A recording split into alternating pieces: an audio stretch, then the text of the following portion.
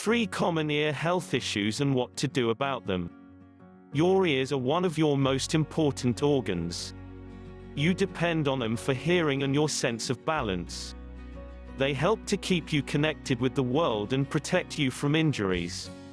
There's even some evidence that taking care of your ears may reduce your risk of dementia. Your ears are also complicated and sensitive. They contain the smallest bones in your body, and thousands of hair cells so small they could fit together on the head of a pin.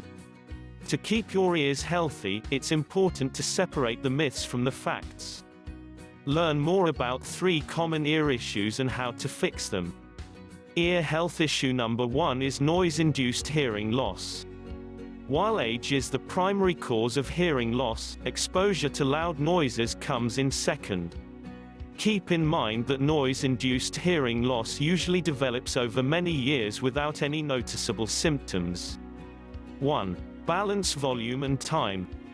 The US government limits workplace noise levels to 90 decibels for 8 hours, which is about as loud as a blow dryer.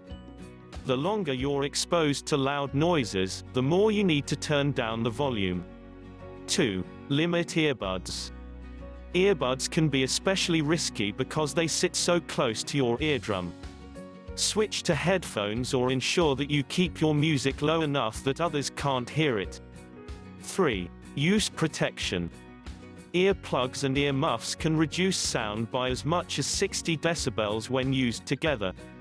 For loud concerts, bring your own earplugs and sit further away from the speakers. 4. Get tested. Early signs of hearing loss include difficulty hearing conversations and needing to increase the volume on your TV. Your doctor can evaluate your hearing and explain your options. Ear health issue number 2 is earwax. Earwax helps your ears to clean themselves, but too much can cause blockages. You may be especially prone to such build-ups if you have a narrow ear canal or wear hearing aids or ear plugs. 1. Avoid cotton swabs. Sticking any object in your ear is likely to push the earwax further into the canal rather than removing it. Anything sharp like bobby pins could even perforate your eardrum. 2. Oil it. Using over-the-counter remedies or plain mineral oil may help loosen excess earwax. Insert a few warm drops with an eyedropper and wait a day or 2 before flushing the area out with water. 3. See your doctor. If you still have trouble hearing or have a full sensation in your ear, call your doctor. They can use suction or a curette to remove the wax safely. Ear health issue number 3 is airplane ear. Changes in air pressure, especially during descent and landing, may cause discomfort and temporary hearing loss.